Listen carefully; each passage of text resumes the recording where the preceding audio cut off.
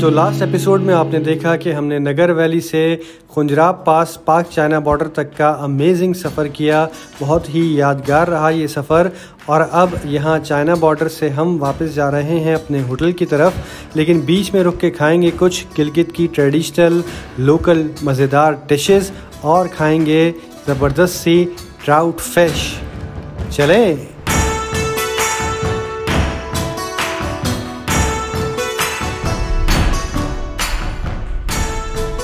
अस्सलामुअलैकुम। खैरियत खैरियत।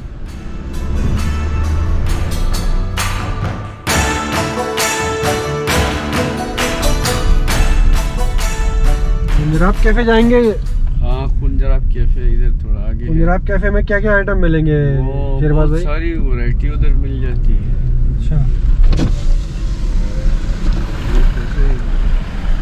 किधर है भाई? खुंजराब के कारपेट हाउस है ये तो। खुंजराब कैफे ये रहा। अच्छा, Khunjerab cafe, discover a new level of test. अस्सलाम वालेकुम, कैसे हैं? ये है हनीफ भाई। अस्सलाम वालेकुम हनीफ भाई, कैसे हैं आप? खैरियत से हैं? शेरबाज भाई हमको लेकर आए खुंजराब कैफे पे। ये मेरा दोस्त है हनीफ, इसका वो टेस्ट अभी आज चेक कर। अच्छा, इंशाल्लाह सर। हमारा क्या क्या है खाने में? स्पेशलिटी हमारी ये कि चिकन बिरयानी है और यॉक का निहारी आपको बिरयानी के अलावा जो हमजा की आइटम है वो यॉक का निहारी आपको मिलेगा। यॉक का निहारी? जी जी। अच्छा, उसके बाद आपको ट्राउट फिश मिलेगा। ये बिरयानी है? जी सर, ये चिकन बिरयानी है। Okay okay. ये हमारा देसी रायता है। ये क्या है? ये चिकन है? ये क्या है? ये चिकन नहीं है, ये चर्बी है, ये धुआं के लिए रखा हुआ है। हाँ, चर्बी धुआं के लिए? धुआं ऐसा के लगा बारबेक्यू की खुशबू है। हाँ ना सर, लोगों को पता चले ना ताकि। होशियारी यार। क्या बन कबाब भी है क्या? ये है सर चिकन बर्गर की कबाब। Chicken burger? जी यार बड़ी आइटम है यहाँ पे तो। चर्बी ऐसी। ये है सर जिंगर बर्गर का कबाब। Ginger burger? जी जी। वाह वाह वाह। ये शामी बर्गर का सर। शामी बर्गर का भी है? जी सर, सारे बर्गर भी हैं यहाँ पे। चिकन टिक्का वगैरह भी है। लेग चेस्ट, ट्राउट फिश भी यहाँ पे मिल रही है और निहारी वगैरह भी है भाई। सर मैं अपने दोस्त को ये कह रहा हूँ कि आप है कराची से, तो मैं कह रहा हूँ कि हमारा छोटा सा गांव है गिरचा वैली। गुली गिरचा कहा जाता है, बहुत खूबसूरत जगह है। वहाँ पर जो है आपको 400 साल पुराना ओल्ड मॉस्क है वहाँ पर। अच्छा, वो आप विजिट कर रहे हैं, ठीक है। और वहाँ पर हमारे दूसरे कैफ़े है खुंजराब कैफ़े, वहाँ पर मेरे फैमिली काम कर रहे हैं। अच्छा अच्छा जी, वो वहाँ पर विजिट कर ले भाई। ये जो है ना, ये पूरी सुस्त इलाका है ये, और ये यहाँ की मार्केट है। जिस तरह हर शहर में बाज़ार होता है उस तरह ये बाज़ार है छोटा सा। यहाँ पे रेस्टोरेंट्स वगैरह भी हैं। हम रुके थे खुंजराब कैफ़े के ऊपर, लेकिन खुंजराब कैफ़े की एक ब्रांच इनके गांव में भी है, तो उन्होंने रिकमेंड किया है कि हम वहाँ पे जाएं। वहाँ पे कुछ और चीज़ें भी हैं जो हम एक्सप्लोर कर सकते हैं। तो गांव चलते हैं और खाना खाते हैं। वो कि अब शाम होने वाली है, तो दोपहर और शाम रात का खाना एक तरह से हो जाएगा। बस ज़्यादा देर नहीं करते हैं भाई, चलें? चलो सर।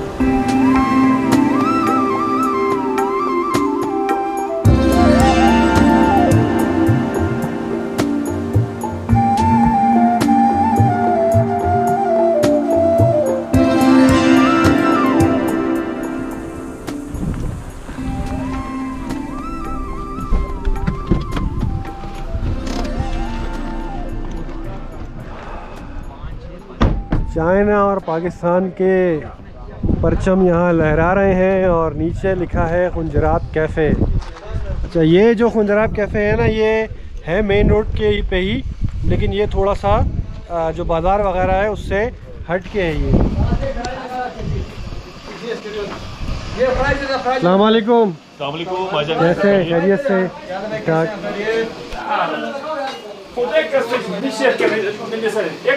यहाँ पे एक्टिविटी हो रही है भाई ज़बरदस्त किस्म की। कौन सी फिश चली आ रही है? Trout fish. कहाँ है? क्या ट्राउट? ये हमारे यहाँ पे अपना है। नीचे ट्राउट नीचे है? जिंदा ट्राउट सर जी नीचे हमारा फोम है। गाड़ी है साथ? दूर है क्या? नहीं, दूर इतने करीब है, इतना दूर नहीं है। गाड़ी है साथ वैसे। गाड़ी तो है। ये जाके ना जैसे चढ़ाई जुई उतरोगे ना, उधर बोर्ड लगा हुआ है। हाँ। ठीक है, उधर थोड़ा सा ऑफ रोड है। हाँ। तो उधर से जाके उधर आपको फिश फार्म नजर आ जाए। फिश फार्म नजर आ जाए। जी, बोर्ड भी लगा हुआ है। ट्राउट फिश फार्म जो है ना इनका, वो थोड़ा सा आगे है। जरा पहले ट्राउट फिश देखें कि वो कौन सी है, किस तरह की है, उसके बाद दोबारा इधर ही आएंगे और यहीं पे आके खाएंगे जो भी यहाँ पे अवेलेबल है।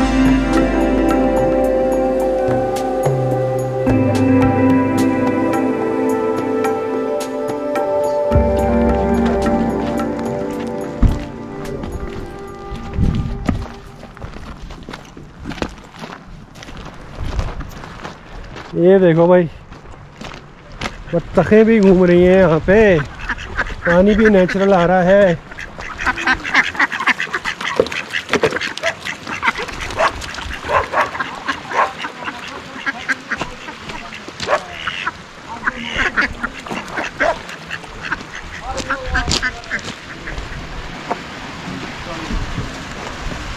ये है भाई ट्राउट फिश फार्म। बेसिकली हम लोग एक इदारा है यहाँ पे, फिश फार्म के नाम से, गवर्नमेंट का है ना। अच्छा अच्छा। उन्होंने हमें एक प्रोजेक्ट दिया था फिश फार्म के नाम से ना, तो उन्होंने हमें ऑफ़र किया था, हम लोगों ने ये स्टार्ट किया था तकरीबन 4-5 साल पहले। तो निकाल के दिखाए ना था। लुक योर मंथन अभी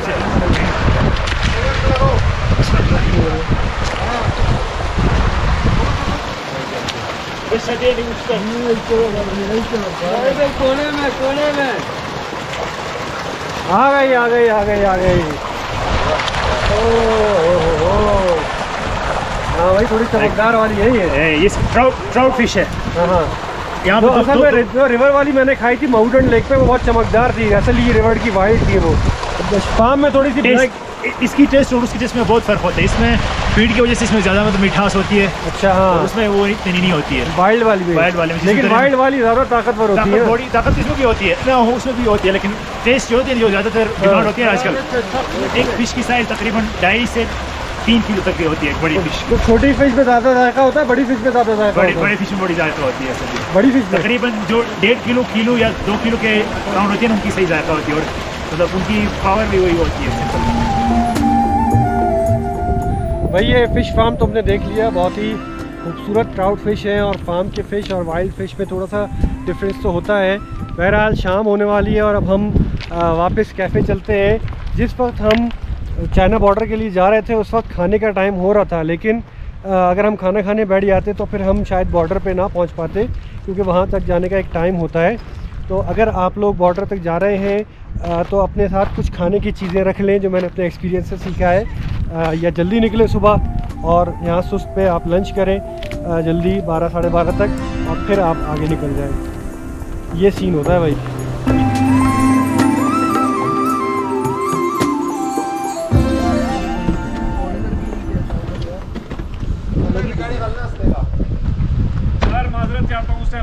कोई मसला नहीं है, कोई मसला नहीं है। बस ये सर इधर ये कि कभी कभार जो है थोड़ा सा रश पड़ता है, तो फिर उसमें थोड़ा सा कोई ऐसी अच्छी बात है कि अल्हम्दुलिल्लाह हमारा जो ये छोटा सा कैफ़े ढाबा है इधर, खुंजराब कैफ़े है, बस ये कि लोग थोड़ा जायका को पसंद करते हैं। नहीं माशाल्लाह। तो नीचे अगर विजिट किया सर, ये उन्होंने आपके हनीफ है ना, बिल्कुल छोटा भाई होता है, बोला कि आपकी अम्मी के समोसे भी बहुत अच्छे हैं।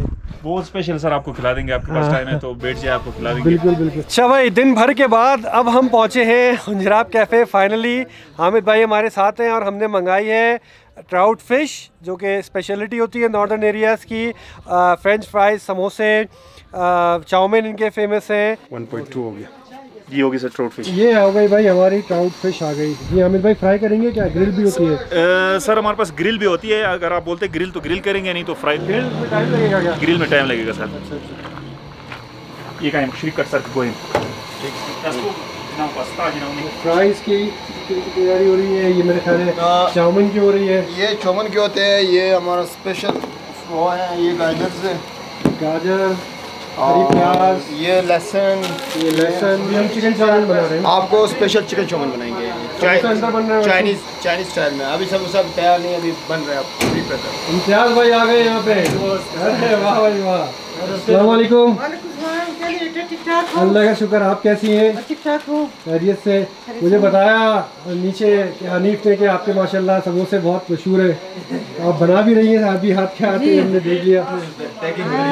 यहाँ पे मैं ये समोसा बनाती हूँ, लोकल जी बनाती हूँ, क्योंकि यहाँ पे ऑर्गेनिक सब्जी डाल के फिर बनाती हूँ। आलू और प्याज और टमाटर और दूसरा धनिया, पुदीना और ज़ीरा वगैरह लगा के फिर ये समोसा बनाती हूँ। उसके बाद मैंने सबकथोन की ट्रेनिंग की है, मैं जो कि मैंने इसका जेम भी बनाई है इसका जूस भी है, इसका तेल भी निकालती हूँ, वो भी हम यहाँ पे अवेलेबल है। अच्छा, किस चीज़ का? सबकतोन जेम्स, जैसे कि सबकतोन कनादार दरख्त से होती है। एक कोई फल होता है ये? हाँ, फल होते हैं, छोटे छोटे दाने होते हैं। कांटों के ऊपर छोटे छोटे दाने लगते हैं जो कि सर्दियों में ये तैयार हो जाता है।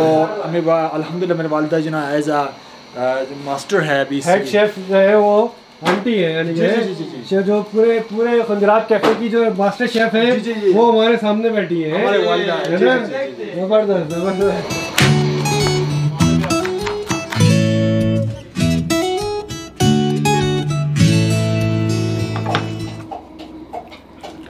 ये इस तरह ज़्यादा बड़े होते उस और येलो होता है इसमें। अच्छा, अंदर से येलो होता है इसमें? इसका अपना नेचुरल, इसमें कोई फ्रोज़न मतलब नहीं, अभी लेकर आया है फ्रेश, तो इसका अपना वो है क्योंकि ज़्यादा नेचुरल इसमें हुआ है। नमक, ये सॉल्ट है सर, नमक, इसको थोड़ा सा जज्ब हो जाएगा फिर बेहतर हो जाएगा। भाई आप किचन में भी हेल्प करा रहे हैं? भाई ये असल में होते हैं, मेरे रिश्तेदार भी हैं और इनके जो बेटे नहीं, इनके दो बेटे मेरे बेस्ट फ्रेंड हैं, क्लास फेलोज रह चुके हैं, दोस्त रह चुके हैं, इस वजह से अमूमन यहाँ आता रहता हूँ। सही सही सही, की हेल्प करना थोड़ी। माशाल्लाह आंटी जो है वो उनकी सुपरविजन में सारा काम चल रहा है। और ये यहीं खुंजराब कैफ़े के पीछे जो है ना ये मस्जिद बनी हुई है, और ये मस्जिद का आप गेट चेक करें, ये मस्जिद जो है ना वो 400 साल पुरानी मस्जिद है। ये छोटी सी मस्जिद यहाँ पे बनी हुई है, लकड़ियों से बनी हुई मस्जिद, आज भी ये कायम व दायम है।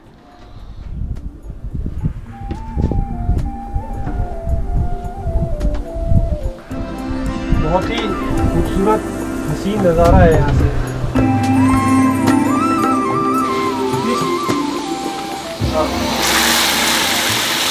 ये फिश है, ये अलकांच में बहुत लाइट सा ही मसाला डाला है मुझे लग रहा है। हाँ, ये लाइट सा मसाला है, बाद में इसमें साफ और इसमें कम लगाना पड़ता है।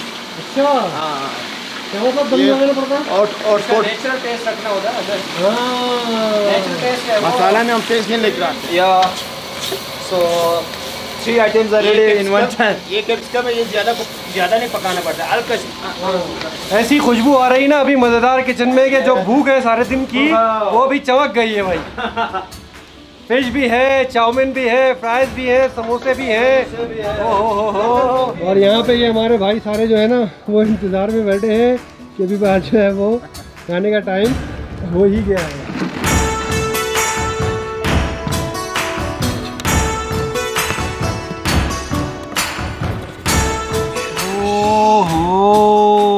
आप लोग बाद में खा लोगे, पहले इसको बंद पहले हाँ इसको भी हम बंद करते हैं ताकि ठंडी ना हो। ओके भाई, खाना हमारा आ गया है, चाउमीन, समोसे, फ्राइज़ और फिश भी हॉट पॉट में रखी हुई है। सबसे पहले तो भाई हम ये ट्राई करेंगे समोसा। बिस्मिल्लाहिर्रहमानिर्रहीम।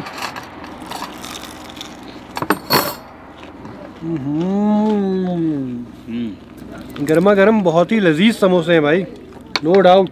ये भी ऐसा टाइम हो रहा है कि शाम का टाइम भी है और लंच हमारा स्किप हो गया था लंबे टूर की वजह से, बॉर्डर की वजह से। तो लंच और शाम की चाय, कॉफ़ी और रात का खाना सब हमारा एक साथ सिमट के आ गया है। ये चिकन चाउमीन भाई ने बनाए हैं और बड़े अच्छे तरीके से बनाए हैं। वेजिटेबल्स को भी इन्होंने बहुत ज़्यादा पकाया नहीं है जैसा कि करना चाहिए। जो वेजिटेबल्स की क्रंचीनेस है ना वो बेहतरीन है। चाउमीन का इन्होंने फ्लेवर हमसे पूछा था कि आपको स्पाइसी चाहिए या माइल्ड चाहिए, तो भाई चाउमीन चाइनीज़ डिश है और इसको थोड़ा स्पाइसी कम ही होना चाहिए। और ये इन्होंने बहुत ही मज़ेदार बनाया है। ये बताइएगा ये क्या आइटम है? ये ग्रिल कहलाता है। अच्छा। और ये बट है, तो इसमें हम वो खुबानी का तेल भी आपको देंगे। ये जो आए ना स्पेशल आइटम ग्रिल और बत, ये इसकी खुशबू ही अलग है भाई। प्योर ऑर्गेनिक आइटम है ये और ये काफ़ी हैवी होता है। इसके ऊपर ये एप्रिकॉट ऑयल लगाया जाता है और फिर इसको खाया जाता है। ये बहुत ही नरम मुलायम, बहुत ही डेलिकेट लग रहा है। मुझे लग रहा है ऑयल की ज़रूरत शायद ना हो। पहले मैं इसको ऐसे ही ट्राई करके देखता हूँ। ग्रिल हुंजा की स्पेशल डिश।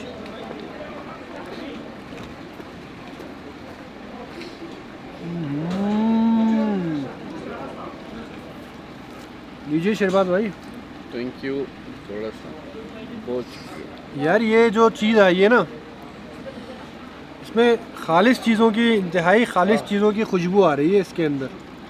वाओ, जो मुझे ये इसमें क्या है, खुशबू भी आई है ऑयल, ये एप्रिकॉट ऑयल की खुशबू है। जैम भी लगा हुआ है, जैम भी इसमें लगा हुआ है। स्वीट है ये, नमकीन नहीं है, थोड़ी मीठी है क्योंकि जैम इसके ऊपर लगा हुआ है।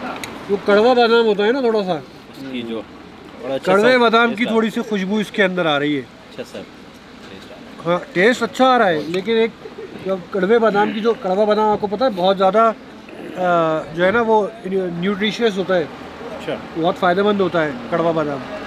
ये उसमें बादाम की खुशबू आ रही है बहुत आला। एप्रिकॉट ऑयल, जैम, बेहतरीन।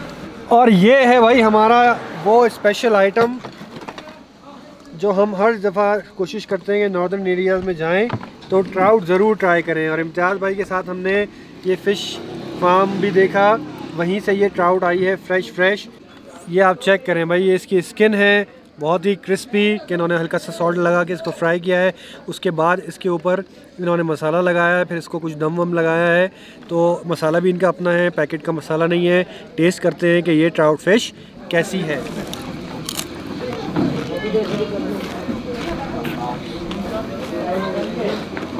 मछली का अपना जायका आया है, बहुत ही हल्का मसाला लगाया है इन्होंने, जो कि अच्छी बात है।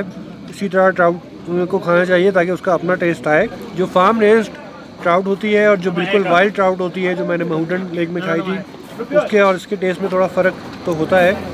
कुछ लोग जो हैं वो मछली की स्किन नहीं खाते और छोड़ देते हैं, हालांकि मछली की स्किन जो है ना वो काफ़ी न्यूट्रिशियस होती है और उसको क्रिस्पी भी होती है। उसका अपना एक अलग जायका होता है और मछली का तेल जो है वो भी उसकी स्किन से ही बनाया जाता है।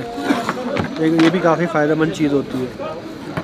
ओके भाई, ये है बत, ये है बत। और ये बत और ग्राल दो ट्रेडिशनल आइटम जो है ना वो इम्तियाज़ भाई की रिकमेंडेशन पे हमने मंगवाए हैं। और ये इम्तियाज़ भाई ने बताया कि ये यूजुअली जो है ना वो शादी ब्याह वगैरह में सर्व किया जाता है, लेकिन इसमें ये अभी चीनी के साथ है और ये नमक के साथ भी एज अ मेन कोर्स भी इसको खाते हैं। रूटीन खाने के तौर पर, खाने के तौर पर भी इसको खाते हैं। टेस्ट करते हैं कि कैसा है। चीनी अमूमन मेहमान आते हैं या फिर आम एक छोट फैमिली के लिए बनाते हैं ना, उस टाइम इसको चीनी डालते हैं। कस्टर्ड टाइप का जायका है इसका, लेकिन और थोड़ा सा खीर और कस्टर्ड के जैसा मिक्स आप कह सकते हैं। लेकिन इसमें भी जो है ना, जो इनके यहाँ के सारी खालिश चीज़ें हैं ना वो इसके अंदर इस्तेमाल हुई हुई हैं और वो पता लगता है कि जब आप खालिश चीज़ को ही खाते हैं तो उसका टेस्ट ही डिफरेंट होता है। अच्छा भाई, ये जो टोटल हमने सारी चीज़ें खाई हैं, ये बिल बनाए तकरीबन 4,290 रुपये, 4,500 रुपये के करीब। और इन्होंने हमको डिस्काउंट दिया माशाल्लाह, तो 3,600 रुपीज़ हमने इसके पे किए हैं। और सारी चीज़ें अपनी जगह बहुत अच्छी थी। 30 रुपये का एक समोसा है, 2000 की भी जो है वो ट्राउट फ़िश थी, वगैरह वगैरह सारी चीज़ें। Overall very nice. खाना बहुत ही मज़ेदार था भाई, सारी चीज़ें अपनी जगह अच्छी थी, लेकिन दो चीज़ें जो मुझे बहुत ही मज़े की लगी, एक तो समोसे जो उनकी अम्मी के हाथ के बने हुए थे और दूसरी वो उनका का ट्रेडिशनल आइटम ग्रिल। और आज हमने ताला भाई जो कि मेरे बहुत ही पुराने दोस्त हैं, BOP ट्रैवल्स के करता धरता, इनके साथ चाइना बॉर्डर तक का सफ़र किया, बहुत ही अच्छा रहा। और मैंने जो इनके साथ टूर प्लान किया है, ये मेरा कस्टमाइज़ टूर है। ये ग्रुप टूर्स भी करते हैं जिसमें चीज़ें ऑलरेडी सेट हुई हुई होती हैं, तो आप हर तरह का टूर इनके साथ प्लान कर सकते हैं। BOP ट्रैवल्स की सारी डिटेल्स मेरी वीडियो डिस्क्रिप्शन में मौजूद हैं। वीडियो पसंद आई है तो प्लीज़ उसको लाइक करें और चैनल को सब्सक्राइब करना ना भूलें। मिलते हैं इंशाल्लाह नेक्स्ट एपिसोड में। टेक केयर, अल्लाह हाफ़िज़।